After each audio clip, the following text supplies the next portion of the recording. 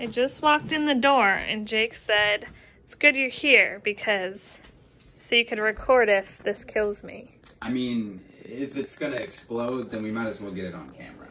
That's my thinking. It's pretty poor I'll thinking, step back. actually. So this is a 1920s battery charger.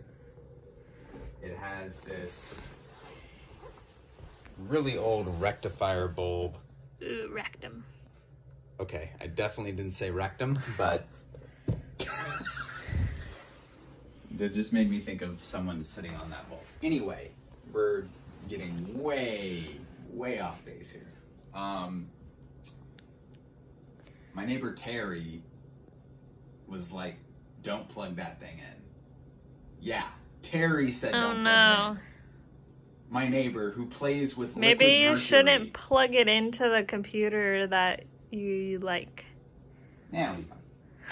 Anyway, he said if you are, just plug it in and stand back, you know, because the worst thing that could happen is the bulb will pop or something. It has a fuse. It's 100 years old. But, you know, that would probably also pop. So, Could it catch on fire? No, it's going to be fine. I'm really just like... Can you wear some gloves? No. And in it goes. Oh, nothing happened. So it's not turned on yet. Oh. But this bulb might need to warm up. But it also could just not work, so.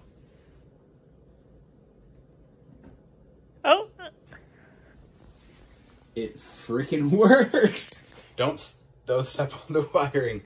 Just because it's very fragile and it might cross over and explode. So what does this do? This is a battery charger.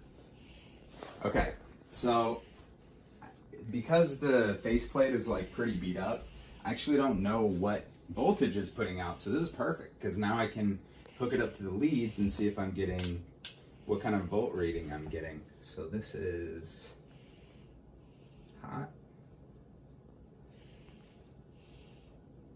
If it will stay. That was very anticlimactic. Was it? Yeah. Could have killed us all. It like just turned on so beautifully. I think that is the right kind of climax. Getting turned on beautifully. Heck yeah!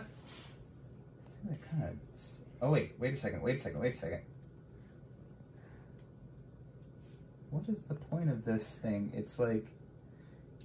I want you to come off. Oh, there it is. There it is! Oh. Okay, so... Something you just did turned it off. I didn't even... See, this is just exposed wire. Mind you. Okay. It's actually not reading... That's volts. Oh, DC. I don't know. I think it's... If it's a battery charger, it should be putting out DC volts, but... It's reading volts AC. Okay, right there, it's putting out 5.4 volts. 5.5 volts. We're gonna crank this puppy up and see what it can do.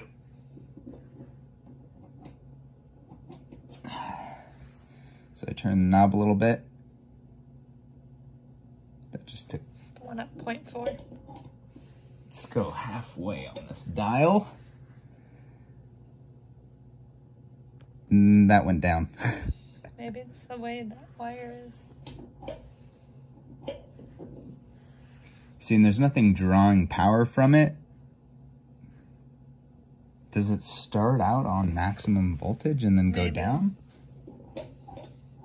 It says turn this to raise. I didn't really consider it. Okay, so it appears that it's putting out anywhere from 5 to 6.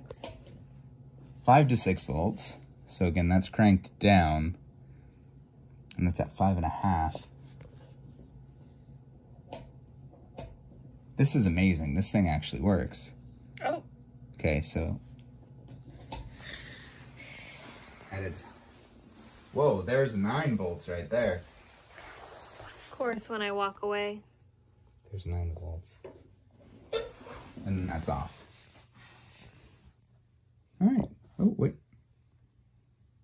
We're still getting some voltage there? Maybe that knob is not right. That's a good sign. So, look at that. No one died. It's tested.